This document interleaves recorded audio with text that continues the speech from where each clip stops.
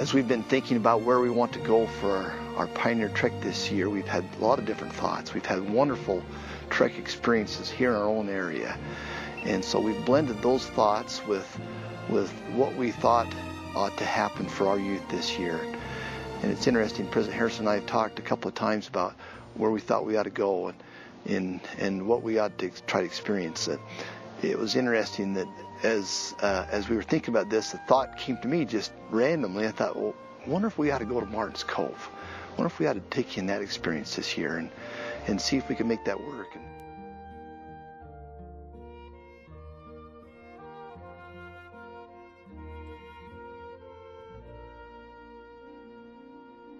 Every family kind of joined together and was given a hand cart, and then we had a wonderful meeting right at the beginning, and in their fairly large hall there, where they could accommodate a lot of people, and our group filled the hall. We had a great group of people. We had a large group of kids and adults that came from our state, ma's and pa's and children.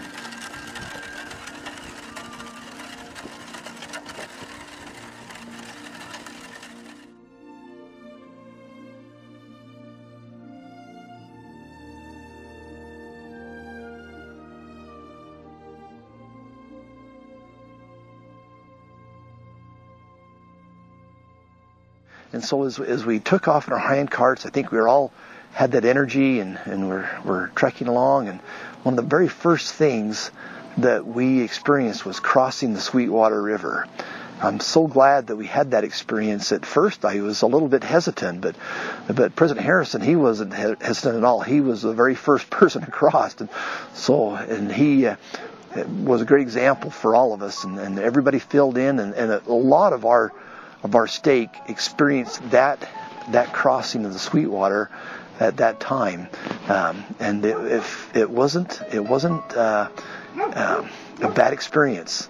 You know, we dried off, but I imagine how that could have been in November when there was ice flowing down the river and it was cold, and you'd walked, so many hundreds of miles to get to this point, and you're wore out, couldn't go any farther, and have to then be called across that river.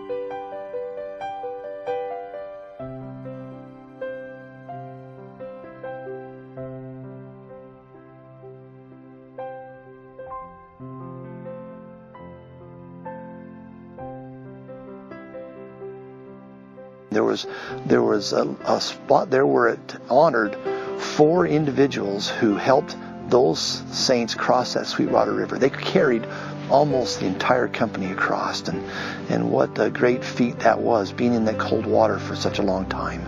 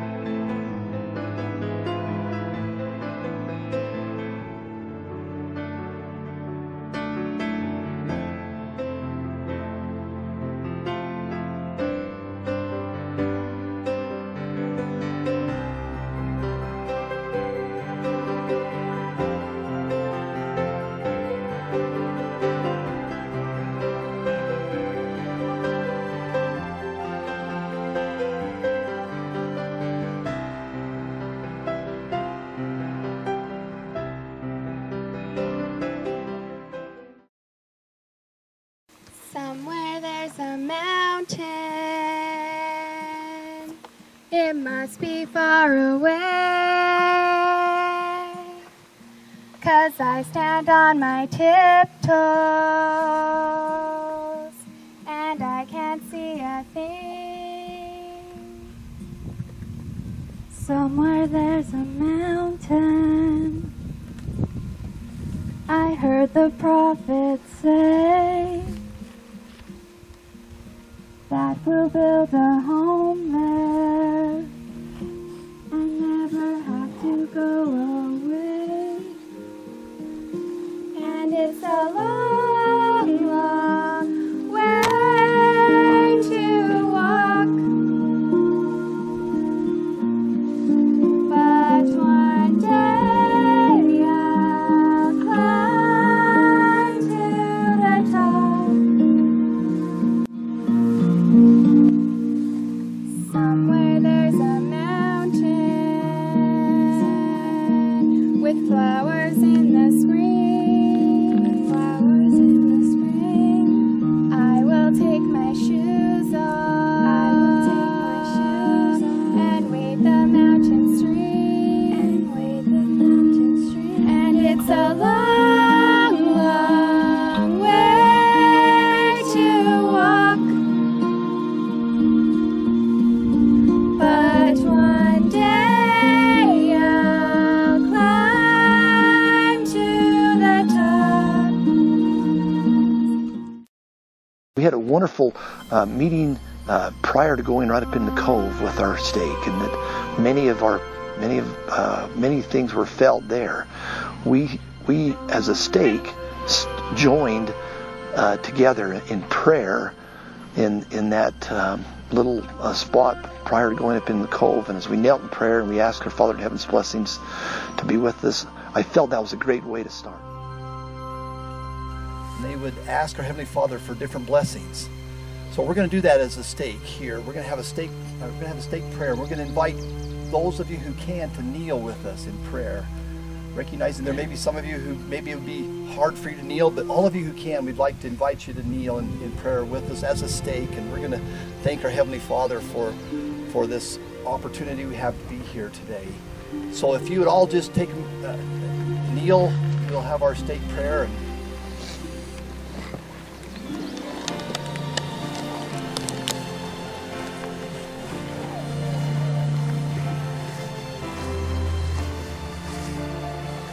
dear Heavenly Father, we come before Thee as a stake this time in prayer and give Thee thanks for this wonderful opportunity that we have.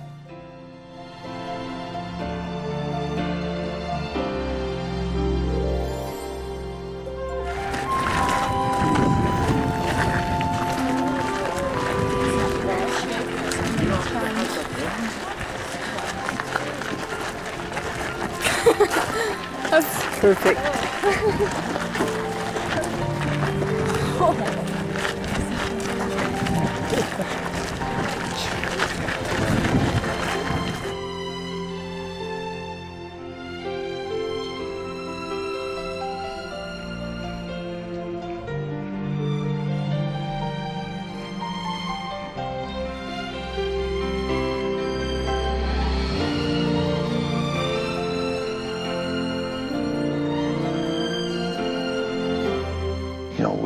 Then we went up in the Cove and we could feel the sacredness of that area and know that that spot in Wyoming provided what little protection they could have felt at that time with the winds and the storm and everything flowing around them. They needed protection for a while that storm blew over. And as they made their way up in the Cove, and we knew that there were so many saints that passed away up in there, and that they had to just hunker down and be there.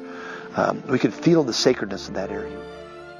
This little area right here that they're sitting in these seats, there's 56.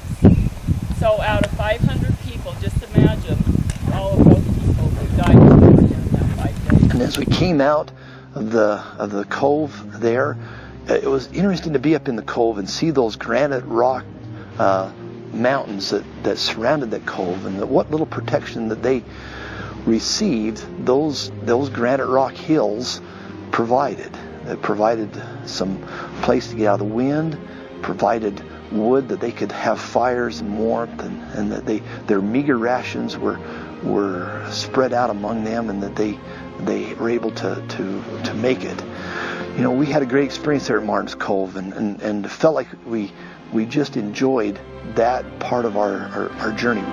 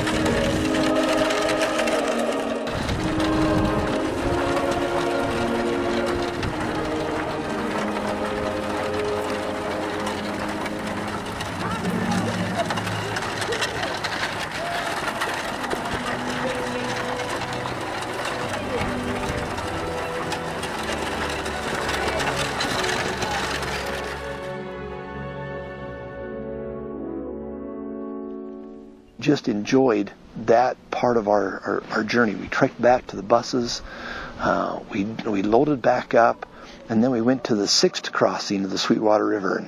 And as we learned more about all the timing and that took place, the one thing that I was really, I don't know that I ever really would have understood, not having, just having read it in books, the distance between these spots, between Martin's Cove and the 6th crossing. We drove in a bus for, I don't know, at least over an hour. I mean, I'm guessing it was at least 60 miles, and the vegetation didn't change hardly at all. There were just those hills that you see in the high plains of Wyoming that were covered by sagebrush and not much else. It would have been hard to make a fire out in Wyoming because there just wasn't a lot of material to burn. But the Saints made it work. I guess they burnt sagebrush and whatever else they could find. But we went to the 6th crossing, and as a stake, that was our first night. We had the wind blow hard to give us that experience of hard wind, and that may have been felt by the pioneer handcart Saints. It was interesting. I thought, oh no, we've come all the way from Salina, Utah, out here to Wyoming, and just to experience a stiff wind. I said, I hope that we could handle this. And it wasn't long, and the wind died down. There was thunderstorms in the area that created that wind. Right in the middle, left on the lower side. Right, left, right, left. Here we go. What girls on down that line? Sashay back. Here we go. Here we go. Nice to the left, go. Girls to the right.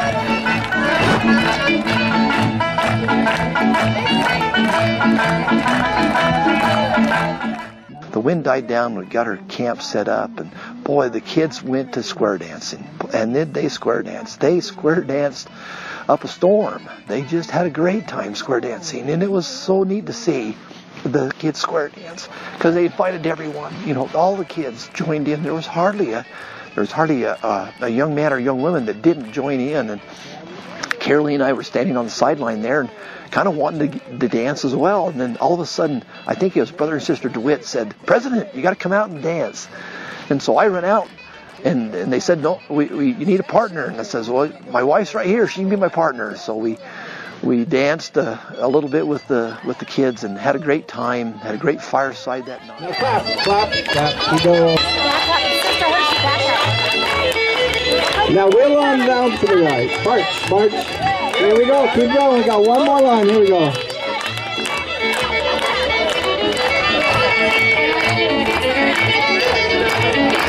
You hit couples. Raise your hand. Here we go. All join hands and circle the ring. Stop where you are, give your partner a swing. Swing that little gal behind you. Bring yours home. The second time around and you all alone left with the corner girl. Don't see though you're wrong. Then you walk on a maid with your sweet lemonade. Sing oh Johnny, oh Johnny, oh! Sword work! Behind you. Swing your arm a second time around and then you all alone left with the corner girl. Don't say though you're wrong. Now you all promenade. That's it, promenade. Sing oh Johnny, oh Johnny, oh Johnny.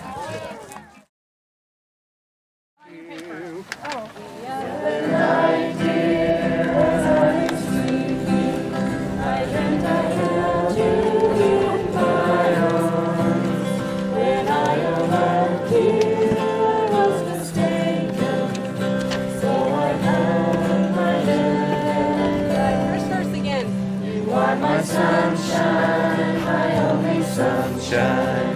You make me happy.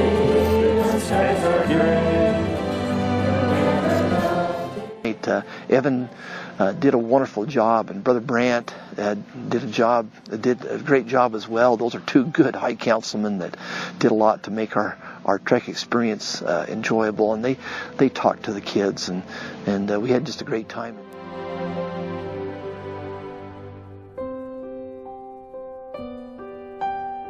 Woke up early the next morning and had such a wonderful day there at the 6th crossing. We went in a lot of the country that the Willie handcart the saints would have experienced as they got to there, and that was as far as they could go. They had run out of provisions. There was no going any farther. That was where they were going to be until the rescue parties reached them, and they got to that point and distributed the last of their food, and then the rescue, and then Captain Willie we hear and took off with a brother from the company and went to find the rescuers to lead them back to there. And we heard all those stories and heard all of those experiences and felt of the experience. There was also a crossing there at the 6th crossing of the Sweetwater that those in our company were able to do again. We had the crossing from the day before, but we went through this time with hand carts. Many of those who didn't cross the Sweetwater, which was the majority of our stake, went across it, I believe, the first day. But those who for one reason or another didn't cross, they crossed there. My wife was one of those who didn't cross the first day, but she crossed the second day. She was glad she did.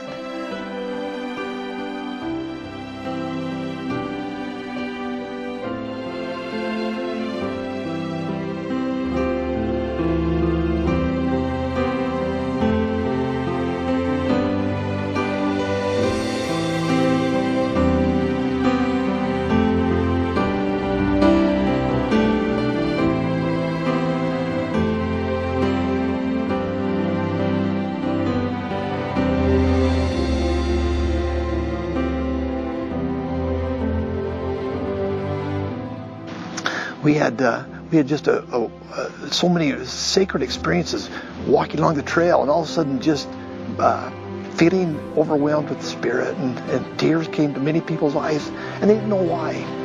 And it was just a wonderful thing to experience. It's hard to even put into words.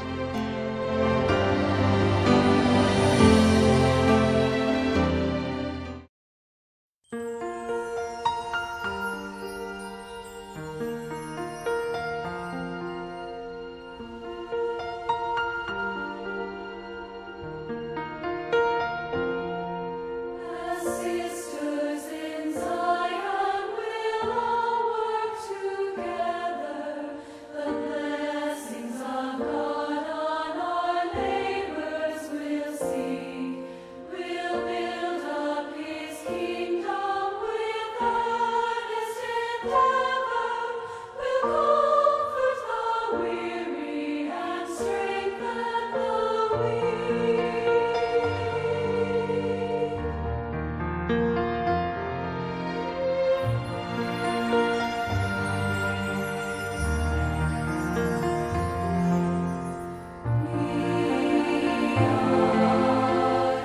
hard to even put into words the experience we had when the women were pulling their hand carts and the men were called off. We talked about that as a company, and how gripping that experience was, and how hard it was for us as men to watch those women pull those hand carts. They were very strong, and they pulled up this fairly steep hill, and did so in good fashion, and helped each other, and it would have been hard to be a hand cart saint and be able to be in those days, and most of the women did so much more than they should have been called on to do, but they did it, and the Lord blessed them and strengthened them, and it was great to feel of their strength of the sisters in our company and how strong they were, and that experience is kind of really brought that home quickly.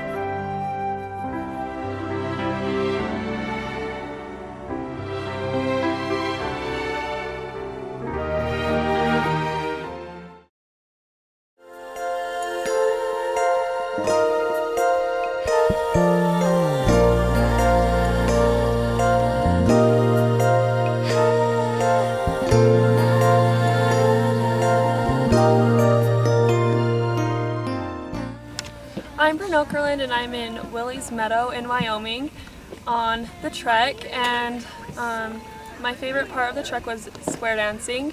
I had an awesome partner and we had a lot of fun. My spiritual experience was when we did the women's pole. It was neat to see all the men standing at the top of the hill watching us with their hats over their chests, and it was just really neat, and all of us girls were able to do it on our own. My favorite spiritual moment was when all the guys lined up the road and watched the girls pull the hand carts up, because it shows how strong they really are. And I am Nadia Jensen, and I am trekking for my ancestors. The most fun thing that we did was trekking through the rivers and pulling the hand carts. And the most spiritual thing that happened for me was when we went off and read Joseph Smith History 1 through 20. And so my needs are great. Help me to understand His words before it grows too late.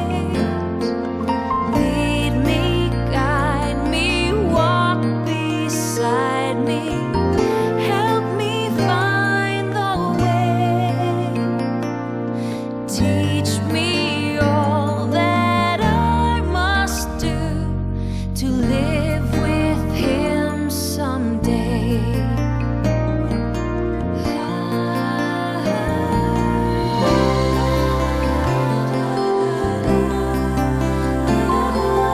I am a child of God. Rich blessings are in store. If I but learn to do His will, I'll live with Him once more.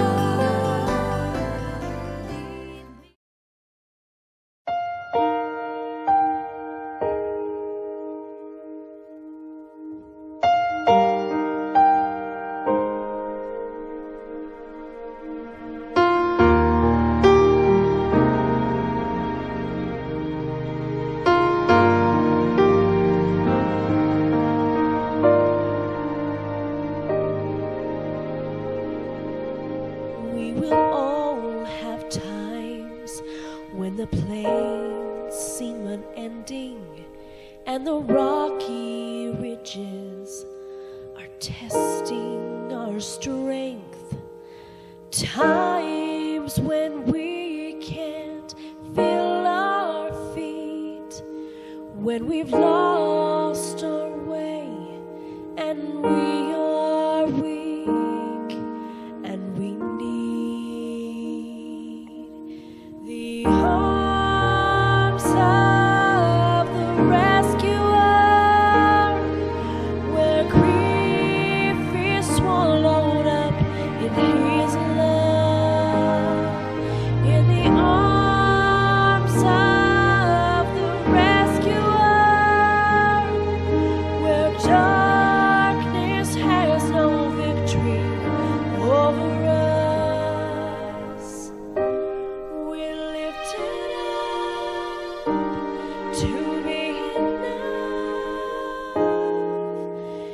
the arms of the rescuer.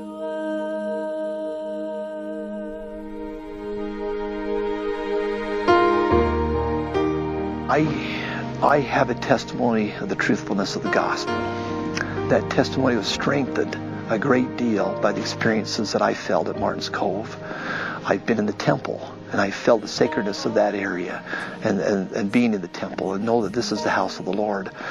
I felt that same feelings of being in the temple, in that sacred ground that we were on in our trek experience, particularly at Rock Creek Hollow, knowing that ground had been dedicated to and had been set apart, that it was sacred ground, and at different times on the trek, that my testimony was strengthened as to the truthfulness of the gospel, and that our Father in heaven loves us, and that He knows us, and that this area has been protected and set apart, and that those same influences that protect the temple protect those areas of the church. Darkness has no victory over us. We're lifted to be loved in the arms of the rescuer.